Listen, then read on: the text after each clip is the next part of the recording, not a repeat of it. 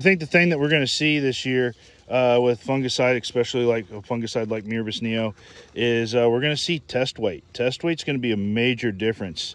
If you noticed, a lot of the ears have dropped early this year, and when you're dropping them, you're bending that shank, and that's going to really affect the test weight that's coming into the ear. With the NDVI imagery, you could just see how fast the plants progressed over 5 days. The check strip right there really shows that the fungicide is doing something out there for the plant health. Like I said, I think we're going to be looking at the test weight. This is not an overly dramatic example here, and we have not harvested any corn that has been fungicided because it's still a little too wet compared to the stuff that did not get fungicide put onto it. But it's going to be the kernel size. But the kernels are just really darn small this year. Going to be a lot of lessons learned this year when it comes to crop diseases and how much of a toll things like southern rust and tar spot can do to your crop.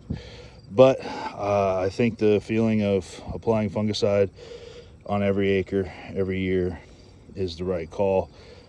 Even though there was the challenges this year of getting fungicide on with the ground rig due to all the rain, but it'll be a learning year.